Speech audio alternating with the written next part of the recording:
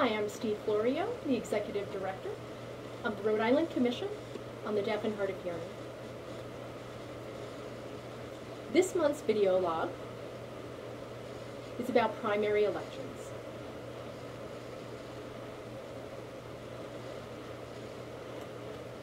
A primary election is when voters select the candidate that will represent each political party. For example, if the Democratic Party had several candidates vying for an elected position, the primary election will allow voters to select the candidate to represent that particular political party. And that's for every elected position.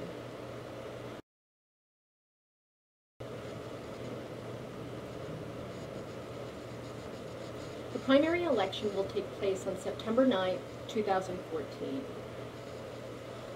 If you haven't yet registered to vote, unfortunately you've missed the deadline to participate in the primary election.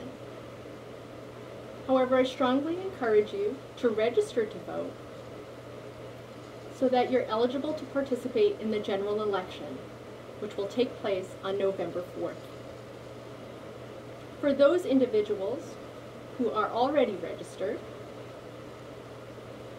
if you're registered as a Democrat, you'll be eligible to vote for a candidate for the Democratic Party.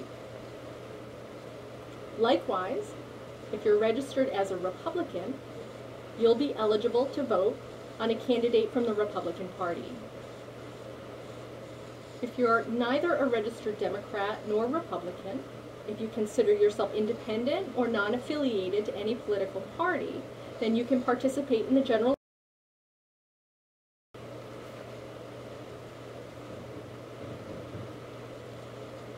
As you'll see in the following slides, the Democratic Party will be represented by a blue color.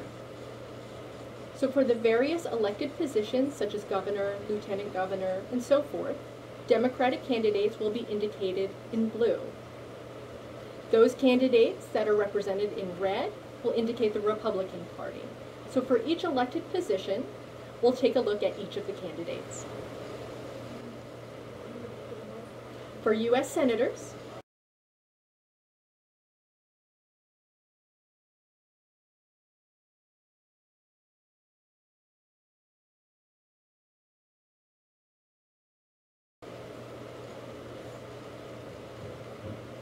now the U.S. House of Representatives for District 1.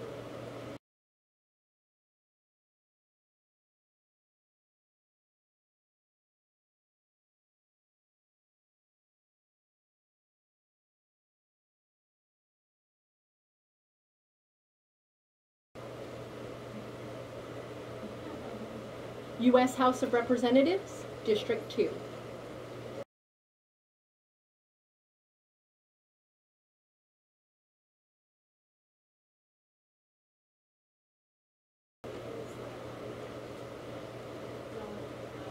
Governor of the State of Rhode Island.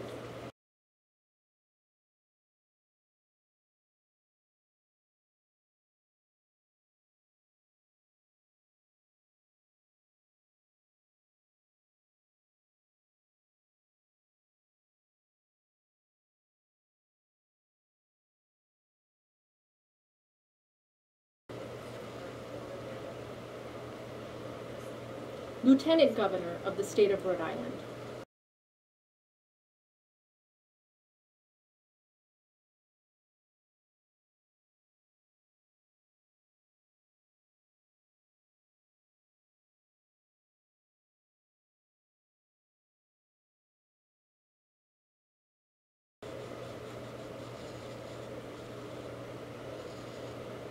Rhode Island Secretary of State.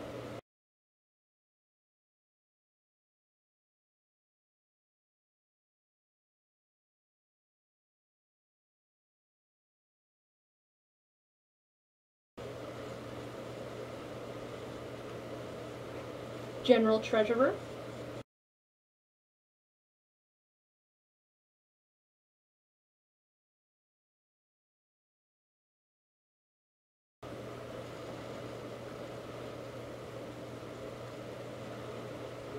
Rhode Island Attorney General.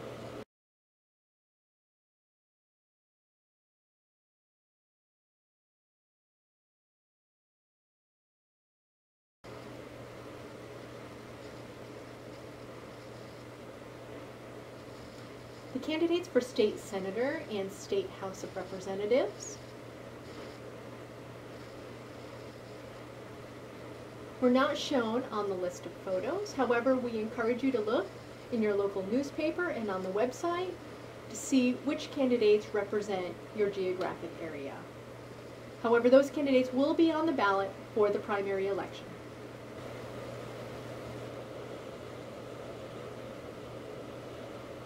So that's our video log about the primary election. You've had the opportunity to see slides and pictures of each of the candidates.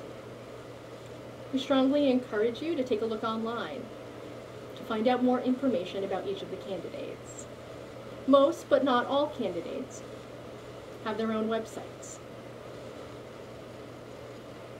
Listed on that website is information about their leadership skills, their experience, their vision for the future, what they'd like to improve for the state of Rhode Island. I encourage you to take a look and decide on which candidate you would like to vote for the future of Rhode Island. Remember, your vote is valuable. Why? It's your right and it's your voice. That's all for today. So long.